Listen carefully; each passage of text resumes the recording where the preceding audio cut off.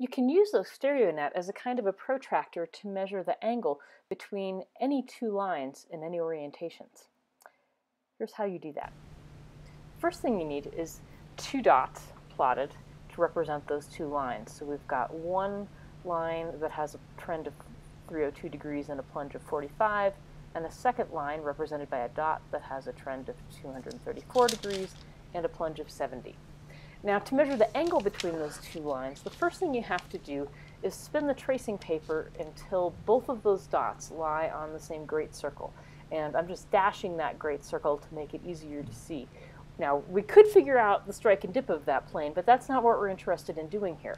Right now, what we're interested in doing is counting the angle between those two dots along that great circle. So that angle is 10, 20, 30, 40 degrees.